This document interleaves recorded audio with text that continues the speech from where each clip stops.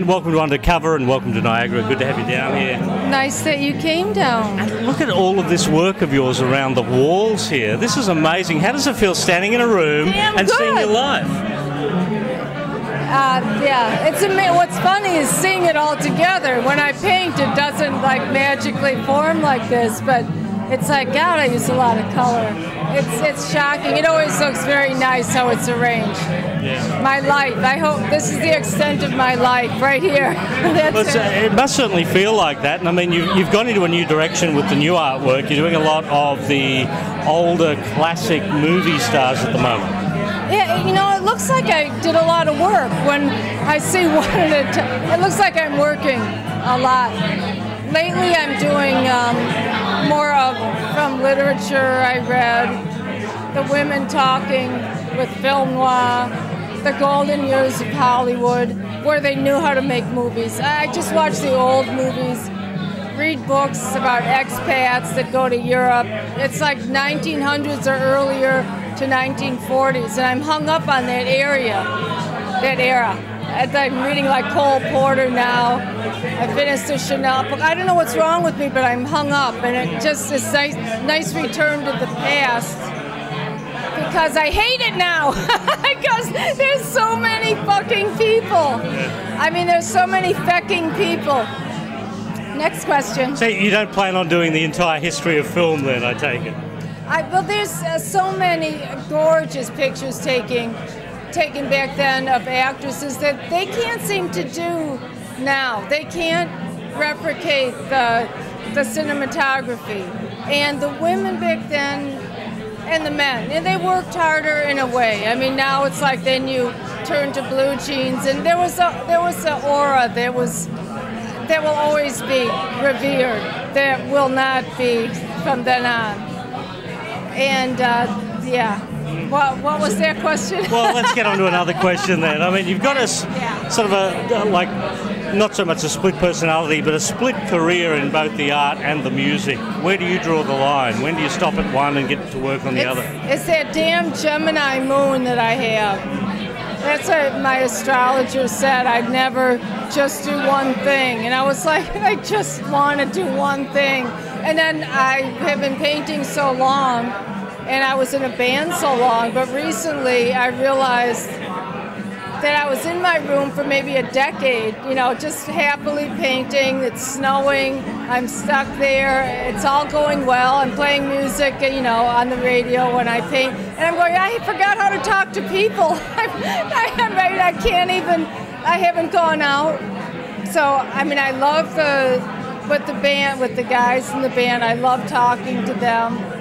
I mean, it's a whole nother world, and you can imagine, and that's what I think I miss. So just suddenly last summer, now I decided to come back. Even last year I didn't want to, but it suddenly made sense, and I'm planning to enjoy it. I always plan to not enjoy something and get it over with fast because I'm messed up like everybody. But I'm going to enjoy this. How did the connection with the Hitmen come about? Well, I guess we knew Johnny from booking a gig with Dark Carnival in the 90s. And he was a great guy. He put together a beautiful tour. I was with Ronnie then, and Ronnie loved it here. And that was our funnest tour that we did in the whole world. It was wonderful. And when he suggested it again and things would come together, I totally trust him. That was his band. They're brilliant, and I'm a sucker for a lead guitarist, and Chris Maswick, and I mean everyone in this band, because we had our first practice today, and I was uptight about it. Oh God, you know, nobody likes practice. Every time practice is called up, you go, it's called up, we're free, it's canceled. Canceled is like, you know, Ronnie and I would live on that, but it wasn't. We had practice, and it was great.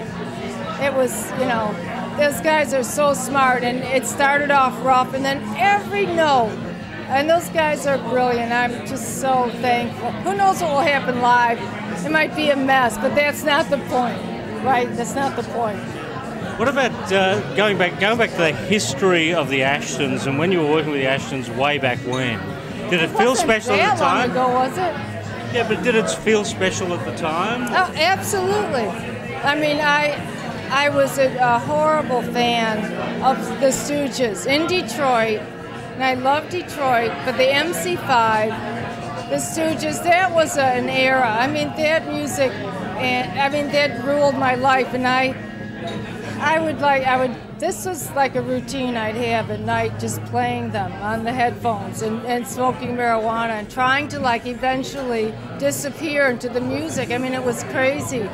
Over and over I'd listen to these tunes, and they were just, it was like a religion. And for a few people, actually a lot of people, you know, it wasn't like they had tons of fans back then.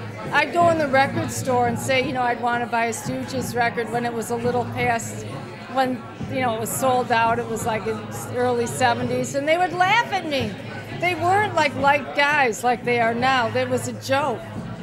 So it was very special meeting Ronnie, and I'm like a guitar whore where I love the sound of a good guitar. And his leads are just, they start like a story, and it has this continuity. It's hard to explain that others don't. I mean, even though James Williamson in the same band has his style, Ronnie had this sensitivity and this storyboard in his head that it almost seemed like the lead would go full circle and have like a beautiful, sensitive story. Anyway, and it was hardcore at the same time, and we were very driven by it. Yeah. You get to tell your music in both, I guess, music and in artwork, so it's a lovely position to be in, I would imagine. Well, when I was little, I knew I couldn't do anything real. I didn't tell anyone, but it was like, man, I know I'm screwed. Yeah. But what we're seeing on the wall, this is fantastic stuff, Niagara. It's great to have you here at Undercover. Which one are you buying?